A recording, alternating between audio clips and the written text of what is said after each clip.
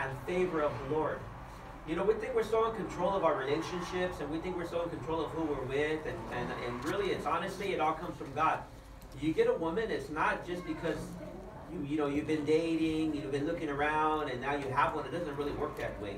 It comes from God. You find a good thing. And some translation says, "He who puts away a good thing and turns to an adulterous woman is a fool." You know, it's true when you read it. You know, but so that's what the gift of a woman is to a woman is a child, and a gift to a man is a woman. Does that make sense? You guys get that? Did I say it right? When you see it that way, it's kind of amazing, you know. How many of us ever see women that way?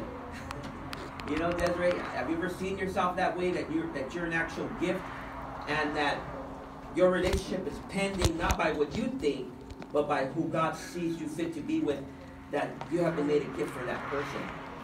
You know, not everybody appreciates it. Not everybody knows what it is. But when you see yourself as a gift, it's actually amazing, you know? It really, really is.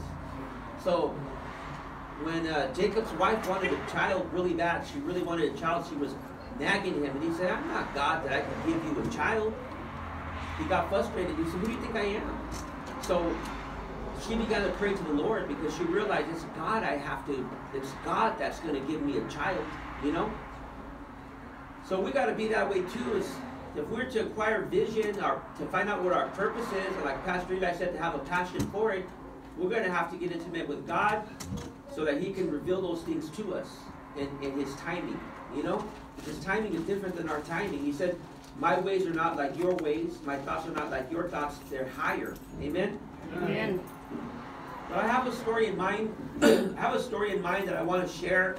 But another story that's been in my pending file that I've been asking the Lord, I want you to give me some background and some revelation on this very, very mysterious story. And it's an Old Testament story.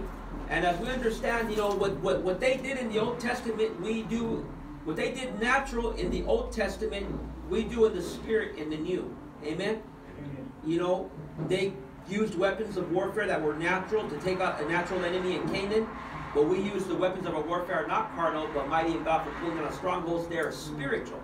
You know, so we got to keep that thinking in mind, understanding that there's the dispensation of that law and the dispensation of grace. Where it was an eye for an eye and a tooth for a tooth, over here we bless them and we forgive them. Amen? Amen. How many of you love your enemies this morning? I'm glad somebody does. Amen. Okay. Let's go to Genesis 38. This is a very mysterious story. And there's much to get out of it, but I just want to see what the Lord gives us out of it. Just say amen when you're there. Amen. We're going to the first chapter, Genesis 38. And let's read it together as a group. And like I say, don't run on, because if you read something that way, you know, then you just read it as an exercise. You want to try to see what God gives us out of it. And may the Lord add His blessing to this word. Amen? Amen. Now what we're talking about this morning is vision, and how one conceives from the Lord vision. Amen? Amen. Verse 1 says, "And it came to pass at the time that Judah went down from his brethren and turned into a certain Adulamite, whose name was Hurrah.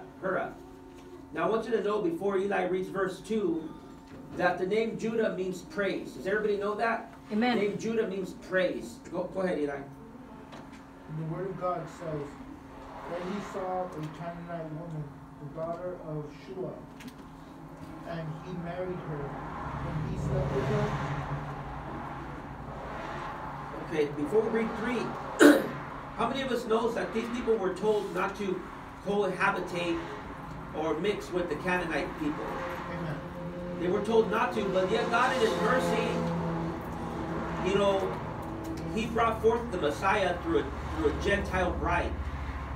Joseph's wife was a Gentile. The church is a Gentile bride. You know, so it wasn't his desire, but he made it happen. And we see a type of Christ here, because he got with a Canaanite woman, which he was not supposed to do. Amen? Somebody wants to read 3?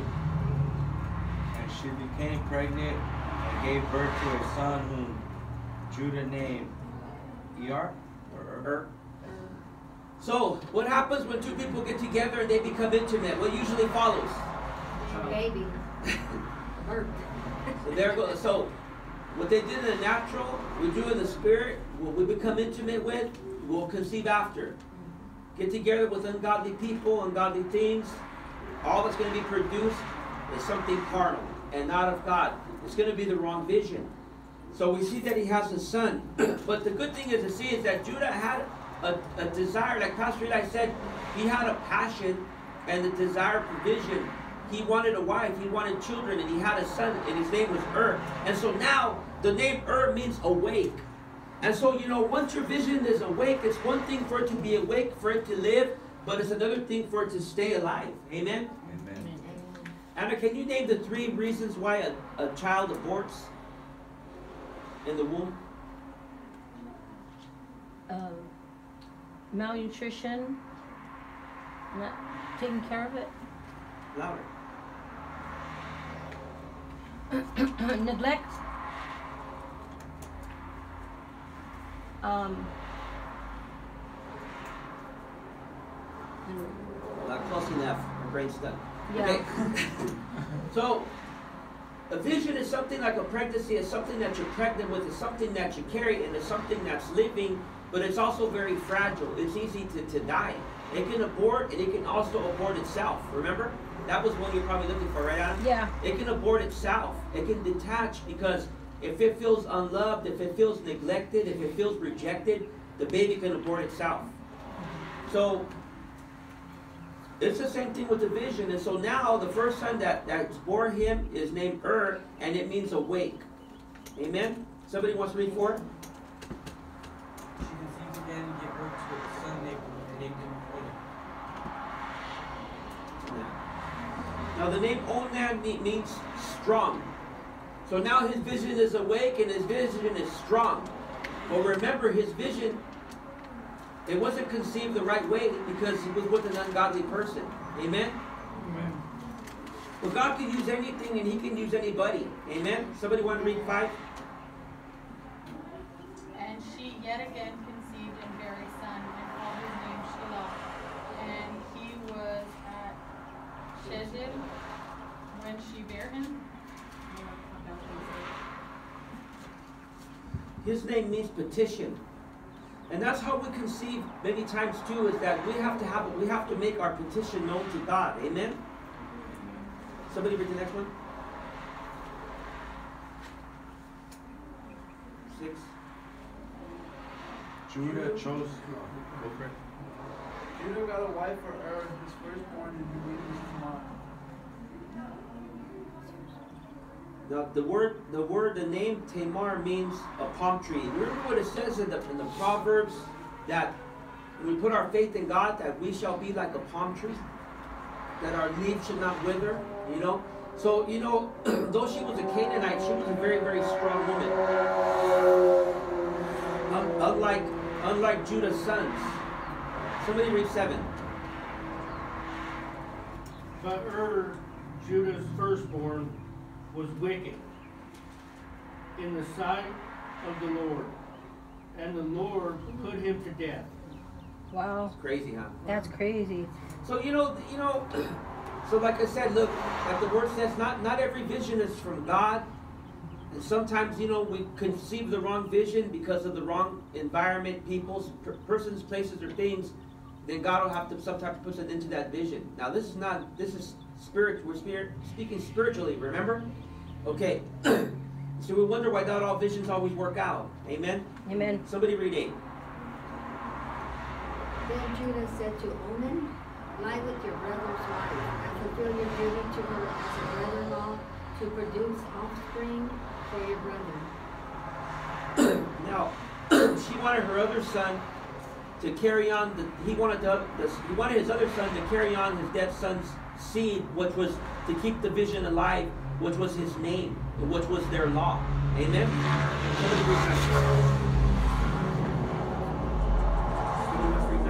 And Onan knew that the seed should not be his, and it came to pass when he went in unto his brother's wife, that he spilled it on the ground, lest that he should give seed to his brother. Let's pause there for a second. Pretty graphic stuff, huh? Pretty graphic stuff. But you know, the Lord considered that to be an evil thing, a wicked thing, you know.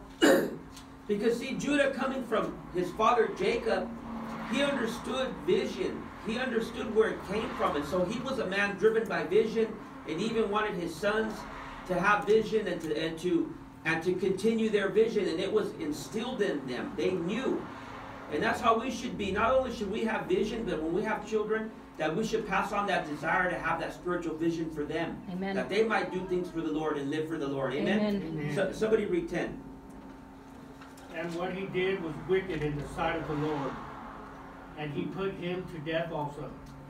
He didn't play in that day, huh? Man. God, merciful God. Man. 11. Then Judah said to his daughter-in-law Tamar, "Go back to live in your father's house, and don't marry until my young son Sheila grows up." Judah was afraid that, how do you say that? Sheila also would die like his brother, so Tamar returned to her father's home. But you know, before we go on, you know, wherever there's a purpose and wherever God has a plan and wherever there's a true vision, remember, God is the one that's really the author of all these things. See, she deserved to have that vision, that son, because, as we said earlier, a child is a gift to a woman, just like the woman is a gift to her man, you know?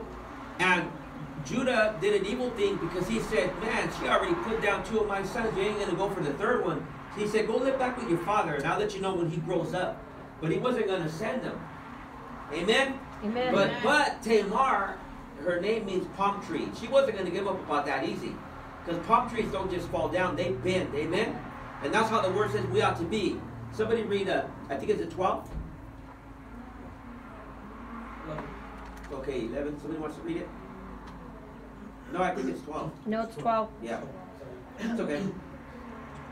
After a long time, Judah's wife, the daughter of Shua, died. When Judah had recovered from his grief, he went up to Timnah to the men who were shearing his sheep, and his friend Hurrah, the Adullamite, went with him. 13. When Tamar was told, your father-in-law is on his way to come to Timnah to shear his sheep. 14. So she took off her widow's garments, covered herself with a veil, wrapped herself, and sat in an open place, which was on the way to Timnah, for she saw that Sheila was grown, and she was not given to him as a wife. Okay, so here's what happened. So the father is on his way to do some business with some sheep. The daughter-in-law sees the son grown up, and she says, look, he's already a man. He's not sending him to me to marry me. And, you know, so she felt like, you know, she knew what he was doing. She said, he's going to cheat me out of having children. He's going to cheat me out of, because see, it wasn't about necessarily having a wife. He could have just impregnated her. And there's something in a woman that desires that vision. Amen? Amen. There's something there. That's why I say, you women, be encouraged, you know? Because there's a man out there. I don't know where. But he's out there somewhere. But he really is. And God has made him. Amen? Because there's something in you that's calling him. Amen? Amen. Even you, Chris. Okay. Somebody read. Miracles happen, bro. Just kidding. Just kidding. Okay, let's read 15. When Judah saw her, he thought she was a prostitute because she had covered her face